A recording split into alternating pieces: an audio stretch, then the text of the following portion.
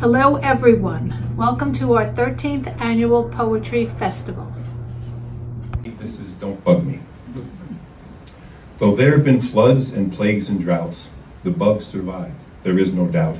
Meteors and long ice ages don't interrupt the larval stages. On mammoths we have laid the wreath, and tigers that had saber teeth. Black rhinos and white dolphins gone, still creepy crawlers, they live on. I'd surely rather not depart, at least live always through my art. But what good's immortality for just the cockroaches and me?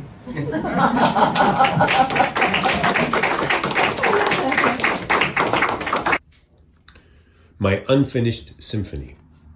I'm so scared. Suppose I die and never leave behind anything that was unfinished.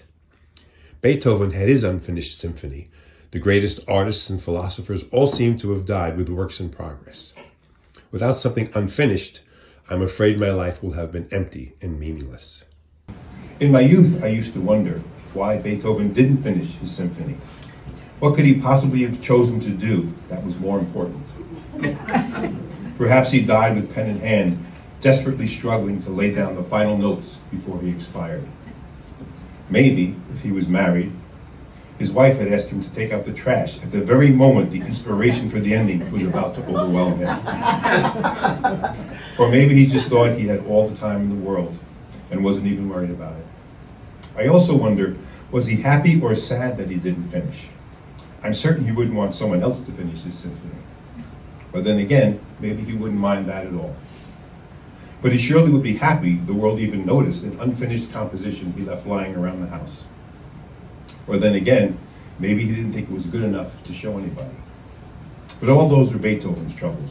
My trouble is this all-encompassing fear that I will die with an unfinished work. This effort, my Unfinished Symphony, may be my best one yet.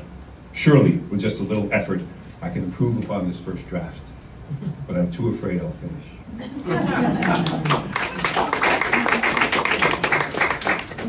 This poem is inspired by a painting that my friend from Brooklyn drew. And I did a little research and I realized that Brooklyn and I have a lot in common. Escape from Brooklyn. This ride has been a bundle of contradictions.